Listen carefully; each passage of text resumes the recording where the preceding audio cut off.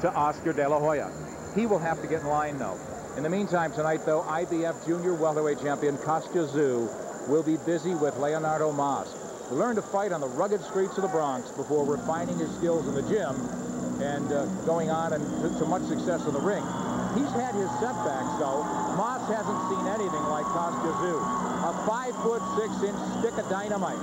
Tszyu learned to fight in his native Russia, continued boxing in the Soviet Army, and loved it. He says the nerves on edge feeling before a fight like this and the adrenaline rush of slugging it out can't be beat. That's exactly what Tszyu is feeling now. So let's go to Jim Lampley, Larry Merchant, and George Foreman at ringside. All right, there's a good look at Leonardo Moro Mas. See the Moro, that's the nickname written there on the robe. Record for Mas, 23 wins, 2 losses, no draws, 15 KOs. His first appearance ever in a championship fight. The fighters' records are being brought to you by The Ring, the Bible of boxing. And as you know, if you know Spanish, the last name translates to more. So the job here for Kostya Tszyu is to find a way to reduce Mas to menos. Kostya Tszyu from the Ural Mountains of Russia. 18 wins, no losses since he went to Australia and became a professional fighter. 14 knockouts being showcased now in this country. His big hope for a chance to meet Oscar De La Hoya, but as Nick Charles said, Tszyu will have to get in line for that, and he'll also probably have to chase De La Hoya up to 147 pounds, because that's where Oscar is headed if he wins tonight against Miguel Angel Gonzalez. Tail of the tape, this battle between Leonardo Mas and Kostya Tszyu. And you can see that Mas is one of those taller junior welterweights, 5 feet 10 inches tall. They both weighed in at 139. And here's the oddity: although Tszyu gives up 4 inches in height, he has a 3-inch reach advantage. So you got 2 very different physical styles in there. Rules of the bout with the inimitable Harold Letterman.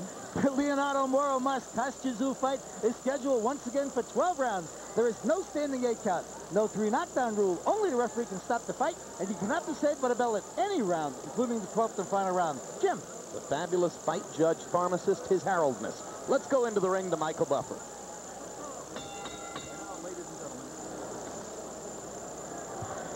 And now, ladies and gentlemen, Top Rank Incorporated, along with your undisputed, undefeated King of Beers, Budweiser, this Bud's for you, present by way of Caesar's Palace World Championship Boxing.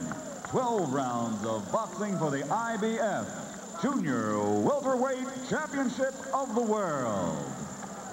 This bout, of course, is sanctioned by the Nevada State Athletic Commission and the International Boxing Federation. President Robert W. Lee, IBF supervisor ringside is Robert Weitzel. The 3 judges assigned to this bout, scoring on a 10-point system, will be Chuck Jampa, Bill Graham, and Ray Wheatley. And when the bell rings, the man in charge of the action, your referee, Joe Cortez. Introducing first, fighting out of the blue corner, wearing black trimmed with white and red letters.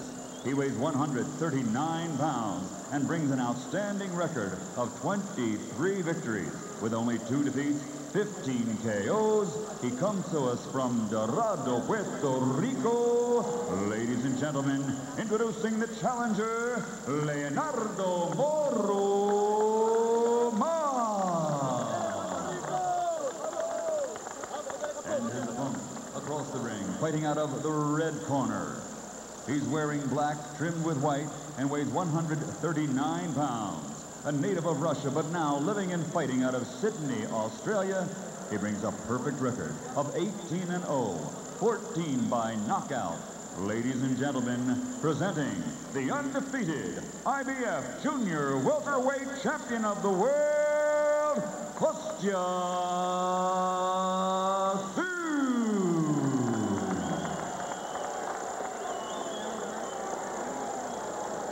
Hey, babe. Okay, gentlemen, we went over the rules of the dressing room. Ya vi las reglas de camerino.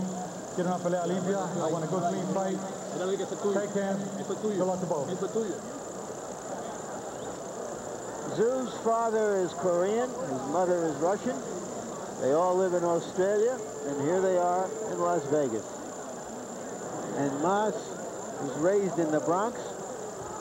moved to Puerto Rico when he was 15, and he is here in Las Vegas. What a game. Australian fans have adopted Tszyu as their own. They celebrate him wildly down under, but he says, sure, I love Australia, but I'm a Russian. I'll always be a Russian, and I should be seen that way. Left hand shot in close by Tszyu as they're hugging against each other, and Leonardo Mas looks at Joe Cortez and asks for exactly that. I think Mas did the right thing. You get out there on this guy who's supposedly so tough, and you attack him and let him know, hey, I'm somebody too. Leonardo Mas is a natural southpaw who fights out of a conventional stance, just like Oscar De La Hoya. So just as is the case with De La Hoya, his most effective punch is his left hook. In fact, of his 15 knockouts, 14 of them came with the left hook, and now it's Tszyu who deposits Mas on the canvas with his own left hook in the first minute of the bout. It wasn't a damaging punch. No, it was more of a flash knockdown type punch, but you wonder about Mas's chin if he went down on that. Mas has never been in any big events. Tszyu has been in all kinds of international competition as an amateur. He's now a professional champion. It may just be nerves. You asked him about that earlier in the meeting. Was he willing to get out there or make some excuses?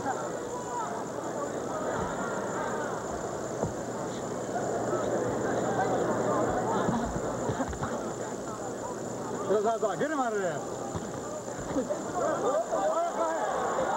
Mas looking for help from the referee again as he believes that Tszyu is fouling him, but Tszyu just wants to throw punches and land. Yeah, he thinks that Tszyu is fouling him by hitting him as they break, but if the referee isn't there to break them up, it's perfectly okay. Break out.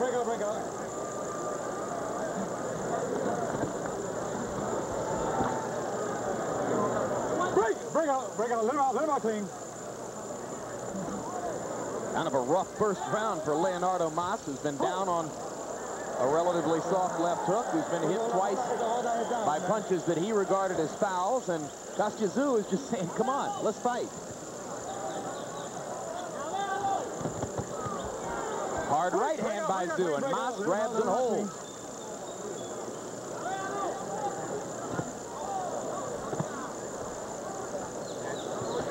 Break out. Well, it's easy to see, George, that for whatever reason, Kostya Tszyu is relaxed and ready, and Leonardo Mas is a little bit overwhelmed. Yeah, he's sitting there wondering, he's fouling me, and next thing you know, he's getting off the canvas each time. I think Larry mentioned he's kind of nervous out there tonight. Second knockdown of the first round. No 3 knockdown rule in effect. And now, Mas goes down a third time at the end of the round. And I thought what happened there was as the punch went into Mas's eye. Now the round is finished. Cortez is making Tszyu stay in a neutral corner while he takes a look at Mas. There's been no penalty so far. He seems to be concerned maybe that punch was land at the same time as the bell ringing. Had the bell rung? No, the bell had not rung. I'm looking up to 5 minutes.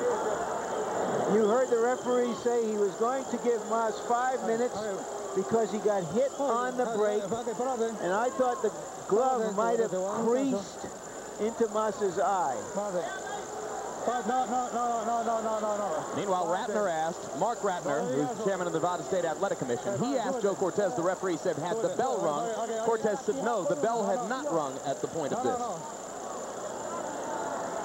I think the referee is being a bit too generous this time.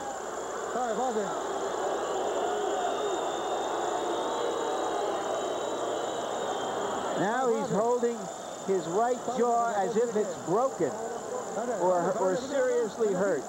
He's indicating to the referee. At this point, it doesn't look like Mas can or wants to go on. You're right, he doesn't want to fight anymore. Well, and if this punch broke his jaw, I mean, come on, that's just a little half left hook in there. Yeah.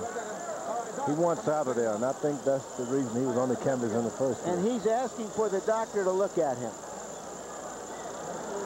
So here comes the doctor to look at Leonardo Mas, and it looks pretty clear that Mas isn't too anxious to continue the fight.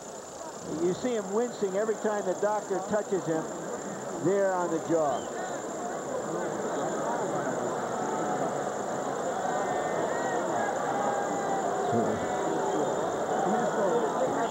Very discouraged young man.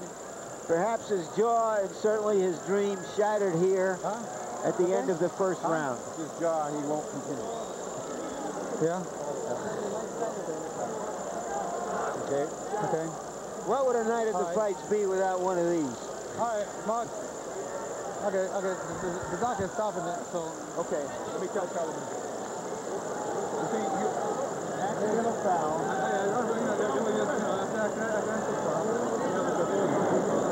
Now, Harold, I have to ask you, this may be called an accidental foul. What would the ruling be? It looks as though if Mark Ratner calls it an accidental foul, you don't go to scorecards till after 6 rounds. So therefore, it becomes either a no contest or a technical decision. You know, same technical draw rather, no contest or technical draw. So therefore, Kostya Tszyu retains his title, and that's it. There's no way Mas can win the title. Yeah, I think Tszyu deserves a TKO 1 here. He overwhelmed the guy. On the ground, man. No, he didn't get on the ground. Stop the fight. Stop the fight. The fight is over. The fight is over. Crowd's going to be upset. They wanted to see more of Kostya Tszyu. You know, we haven't used the bad pun yet, but what is Leonardo saying in there? No Mas. That's exactly what he's saying. And I think Mas was no Mas to begin with. There, you saw a really good, quick, clean, hard left hand, George. Now we'll look at it in real speed. This is a short punch that carried a lot of punch in it, George. Right there. And you saw it did happen while the referee was trying to separate them. Same time, Kostya Tszyu was not holding. It was not holding them. I'm just kidding. The referee can't say break. Sometimes you need to get in there. All right, Mark Ratner explaining things to Harold Letterman now. What did he go with, Harold? This is going to be called a technical draw because Tszyu hit Mas as the referee was trying to break him, break them. Thank you, Larry. Well, let's go up to Michael Buffer for... So Mas did get a break. Yes. Or 2. Ladies and gentlemen, your attention, please. Referee Joe Cortez has called a halt to this bout. Due to an unintentional illegal blow, the fighter, the challenger, Leonardo Mas, was unable to continue. The physicians at ringside have determined he has a dislocated jaw. He is unable to continue. The blow that caused the damage was an unintentional illegal blow. Therefore, the bout under the rules of the Nevada State Athletic Commission is called a technical draw.